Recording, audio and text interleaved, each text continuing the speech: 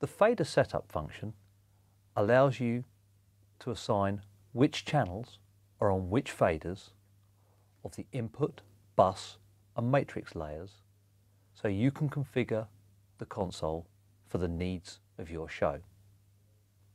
The insert function will insert a blank channel to the left or the right of the selected position, moving all the other channels one space left or right accordingly. The second function associated with the fader setup is assigning a fader, where you choose which processing channel is going to appear on which fader of which layer. In this example, we're going to move two of the stereo channels from layer B onto layer A. This is how we'll make that new stereo assignment. Switch to layer A. Select the fader whose assignment I want to change.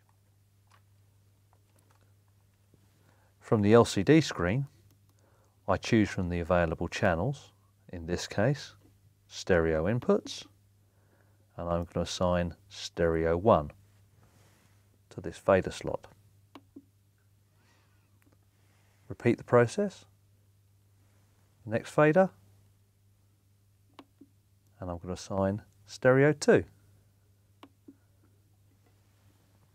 And it's done. We've made a copy of the stereo channels, fader assignments, onto these two faders here of layer A. The third function associated with fader setup is shift.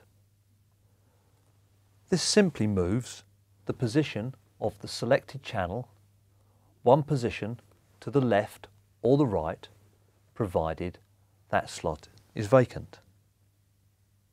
Shift, shift, shift, shift. That's just about it for the fader setup function.